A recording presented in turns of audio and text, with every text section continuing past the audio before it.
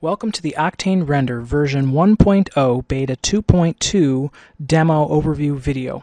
This video is going to show you how to install Octane Render on a Ubuntu 64-bit Linux installation. So to begin, let's start downloading our files that we need. So let's open up our browser. Let's go to refractivesoftware.com.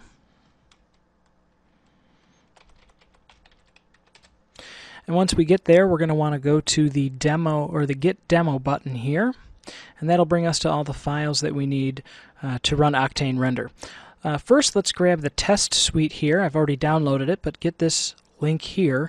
This will download the example files, also a benchmark scene, and also some HDRI files that you can use to light your own scenes. So go ahead and download that.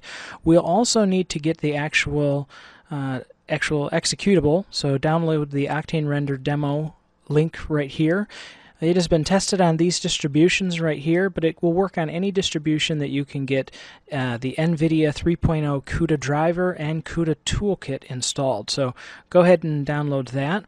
Now to get to the CUDA files, we'll have to go to NVIDIA's website, and so we'll go to the direct link right here. That will take us to NVIDIA's developer zone, and we can go down and see that there are Windows files here, and there are Linux files available here.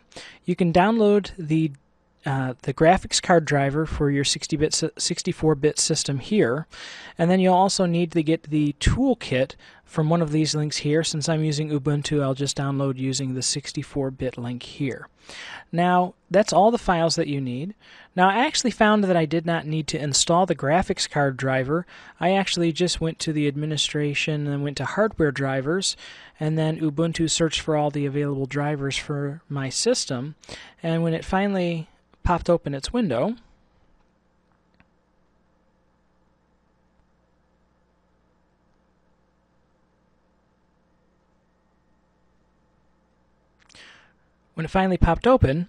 I was able to select this NVIDIA Accelerated Graphics driver current version recommended, and this automatically installed the latest driver, and I ended up having to, I believe, do a reboot.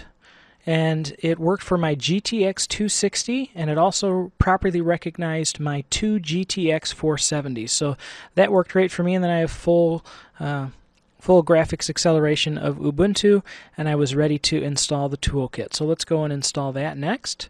So go ahead and open up a terminal, and then we're going to want to go to our downloads directory or wherever you downloaded it. We're just going to sh and then CUDA *.run, and it'll go through and verify the integrity of the package. It'll ask you the location to install it in. Just use the default one. Now, I've already installed this, so it's asking me to uninstall. I'm just going to abort, but just finalize that installation. And then all we need to do is I went to my downloads directory.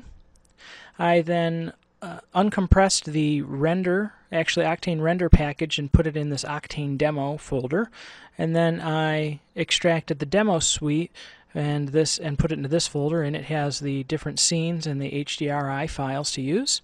And then to launch Octane Render, we just double click here and open up Octane Render, and if Octane Render opens to this point without any error messages, you are successful installing Octane Render, and you can continue on with the rest of the video series and see how to use the program.